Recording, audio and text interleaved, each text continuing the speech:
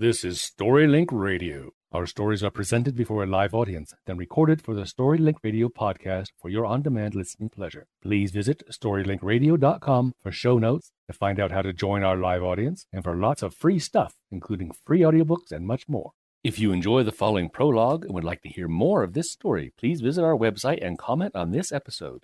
Visit www.storylinkradio.com. This introduction to selkies is in part from Sigurd Tauri. The mythological origin of the selkie folk is not clear. Some said that they were fallen angels who were condemned to become seals, while others said that they were once human beings who, for some grave misdemeanor, were doomed to assume the form of a seal and live out the rest of their days in the sea. When angels fell, some fell on the land, some on the sea. The former are the fairies, and the latter were often said to be the seals. Now seals, or selkies, heads bobbing above the waves, watch us inquisitively with uncannily human eyes. The islands have numerous stories relating to the selkie folk. Unlike the Finn folk, the selkies are not malicious creatures, but rather gentle shapeshifters with the ability to transform from seals into beautiful live humans. Once in their human form, the selkies will dance merrily on the moonlit seashore or bask on island rocks. When a selkie assumes human form, they shed their seal skins. Now, if for any reason they lose their skins, or it is stolen from them, they are unable to change back and are trapped in their human form. When in their human form, the selkie will guard their skin carefully. If they are disturbed during a midnight dances, they will quickly snatch up their skin and rush back to the safety of the sea. The male members of the selkies seem to have many encounters with human females, both married and unmarried.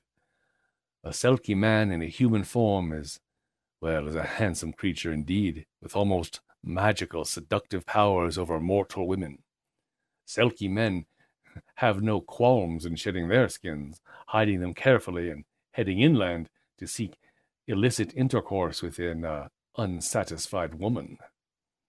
Now, should any mortal woman wish to make contact with a selkie man, she need only shed 7 tears into the sea at high tide. Now, while selkie men are attractive to earth-born women, the selkie females are certainly no less alluring to the eyes of the island men. There are many tales of young men who either trick or steal a selkie girl's sealskin to prevent her from returning to the sea. They then force the beautiful maiden to marry them, very often then having children with her. Often in the old tales, the selkie woman's children may find and return her skin to her so that she may return to her home in the sea. She may take her children with her, or in some tales, she may watch over her land-bound children for the rest of their lives.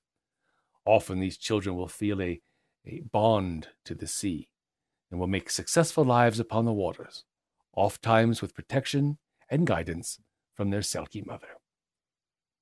Now, this next prologue is an introduction to the story The Secret of ROAN MOR SKERRY by Rosalie K. Fry.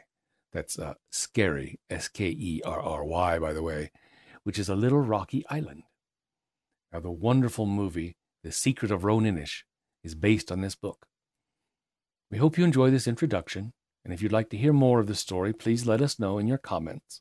You can find notes on this story, including where to buy the book and the movie, and read more stories of the selkies in the show notes on our website, www.storylinkradio.com.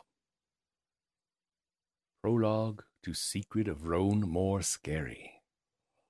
White-capped waves scudded before the wind, tumbling over one another in their hurry to fling themselves on a little steamer heading out from the coast of Scotland toward the Western Isles.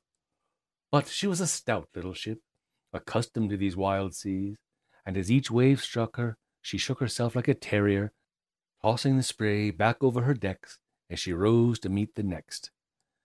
The passengers huddled below, sheltering from the wind in the flying spray. All, that is, except one. A child stood alone in the bow like a little figurehead.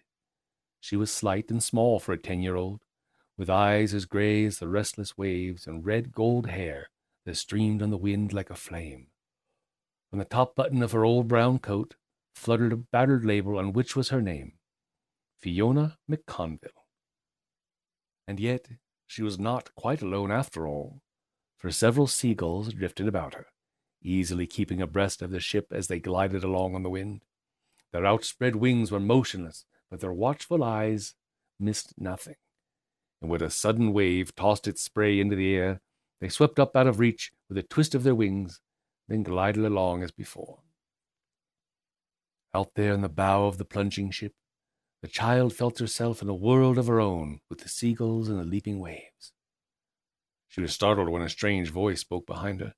She spun around and saw a young sailor making his way toward her along the slippery deck. Do you live in the Isles, then?" he asked her. "Or are you going out there for a holiday?" "Well, I used to live here. I was born on one of the isles, you see. But we left 4 years ago when I was 6, and we went away to live in a city." "Oh, well, you're certainly getting your fill of sea air today." He laughed as another wave hit the little ship, sprinkling them with spray. Which was the island where you used to live, then?" "Oh, Ron Mor was its name," said Fiona. "Ron Mor! Oh!" he exclaimed on such a queer, sharp note of surprise that she asked curiously, "Why is there something special about that island?" "Well," he began a little hesitantly, "they are tales, strange tales." "Well, what sort of tales?" urged Fiona, drawing closer. "Well, you see, the island is quite deserted nowadays. Has been ever since it was evacuated 4 years ago. The empty cottages are crumbling into ruins, and, well, nobody goes there anymore except the seagulls and the great grey seals. And yet, they do say..." "Oh, what do they say?" breathed Fiona, her grey eyes very wide. Well, they say that fishermen passing after dark have seen lights in those cottage windows and caught the tang of a driftwood fire when the wind is off the shore. And there are other stranger stories. But there, maybe it's only talking, and I must get back to my work." He turned on his heel and was gone before she could ask him more. Now, for the 100th time, Fiona wondered if perhaps somewhere among the islands she would find her little lost brother, Jamie.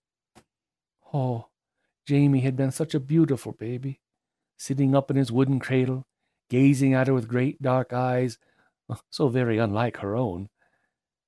She remembered the day when he learned to walk, and how she had claimed him then as her own special playmate, teaching him all the games she knew and inventing new ones for his amusement.